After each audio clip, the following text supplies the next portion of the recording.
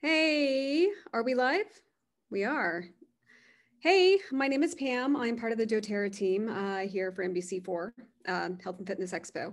I'm going to talk to you really quick about gardening with essential oils. A little background about me. I'm in the Air Force, currently on active duty. I retire in a year. Yay! And it was a little crazy work day, so my hair's a little disheveled, but this is how I look after I'm in the garden anyway, so. I also received my Master Gardener certification about 2 years ago. So I get hot and heavy in the garden, and the essential oils have been my friend for all sorts of stuff. So one thing, obviously, you want to protect yourself. So anything that keeps the little beasties away is a godsend when you're out in the garden. I got chiggers a couple years ago, and that was absolutely no fun. So if you've ever had chiggers, yeah, they're really gross, and it's painful and itchy. So, and they're hard to get rid of. So that being said, I've come up with a couple different concoctions. So essential oils are basically like the self-defense that plants use against threats in their environment. So if you've ever done companion planting, you always plant basil with your tomato plants because insects that like tomatoes don't like the smell of basil. So the aromas that these plants produce, the essential oils, those are meant to either attract like pollinators or meant to deter like greenhorn worms. So there's a benefit to the oils being used in the garden. So a couple things I recommend. Peppermint is the first one I go for as far as like plant protection. So peppermint is good for deterring spider mites if you're like for your indoor plants. It's great for deterring aphids. I know like aphids can get problematic in this area.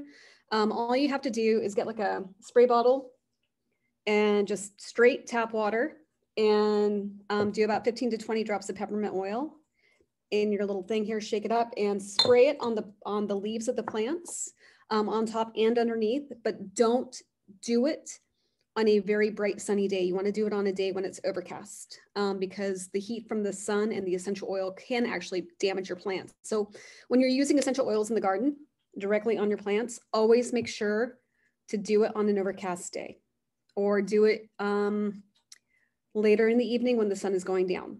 So definitely not in direct sunlight. Another good one, so for weeds, we have cinnamon bark oil, which is considered a hot oil, which means you don't want to put this on your skin without diluting it with like a coconut oil or another carrier oil, because this stuff will actually burn your skin. So one of the benefits of this one is that you can do the same thing. I would only do maybe like 10 drops of cinnamon oil in a spray bottle about this size. I mean, when I go out to the garden, I always do like a smaller spray bottle because it's easier to throw in my little bag of gardening supplies because I have a couple different gardens that are away from my home that I work on. Do about 5 drops of cinnamon bark oil in just straight water in a little spray bottle. And you can spray that directly on your weeds, and weeds don't like cinnamon. Anything that's growing in your garden that you don't want there, use some cinnamon oil on that. That'll help take care of your problem because the sensitivity of our skin to cinnamon bark, plants have the same sensitivity. So what burns our skin is going to burn plants as well.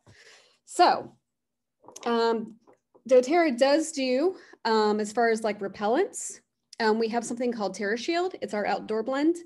This thing is awesome. We have little spray bottles, 2-ounce spray bottles. We also have the oil. What I like to do is I get the straight oil and I get one of my roller balls.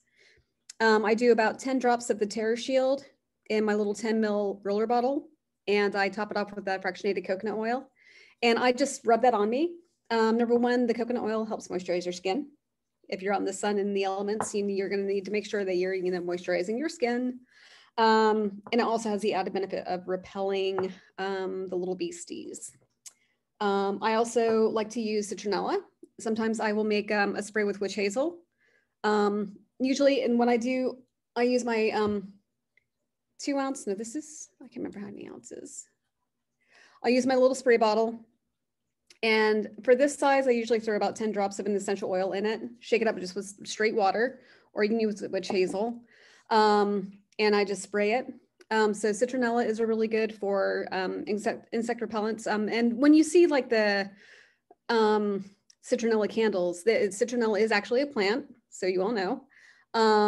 And I used to grow citronella plants in my garden. And what I would do is I would go through occasionally when I would be out in the garden working, I would go through and I would shake the plant itself to get break up the aroma and like let it kind of dissipate through the air.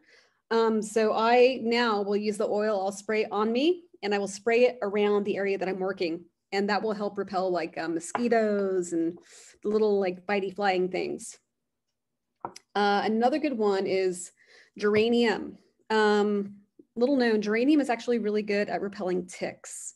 And I know with the onslaught of invasive insect species in the area, I can't remember, we have a couple different, we have the deer tick. We also have quite a few other ticks that are becoming prominent in the area. And number one, if you're in the garden, always make sure you're wearing shoes. I always wear pants in the garden because I like, just to be safe, I like to tuck the bottom of my pants into my shoes because ticks are no fun and they're no joke.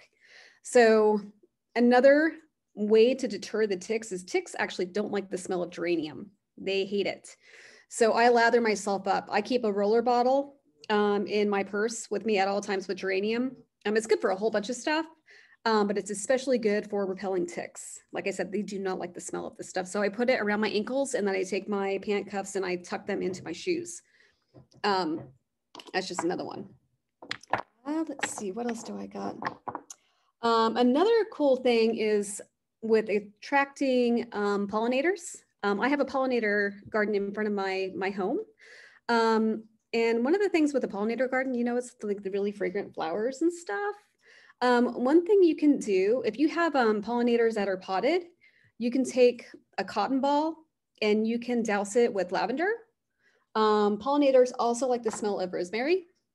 You can douse the cotton ball with either rosemary or lavender or any of the floral scents like ylang ylang, and just put it in the pot, and that will be like an added attractor for your pollinator friends. And I know that we really need to get our pollinator population up and running because we've just had too many insects kind of on the downside, on the plummeting side. Let's see, what else do I have? The peppermint terra shield, arbor body. This is a tree oil. The arbor body is actually in our terra shield blend. It's made from, it's a tree from the Pacific Northwest. It's known as the tree of life. Some people either really like it or they don't like it at all.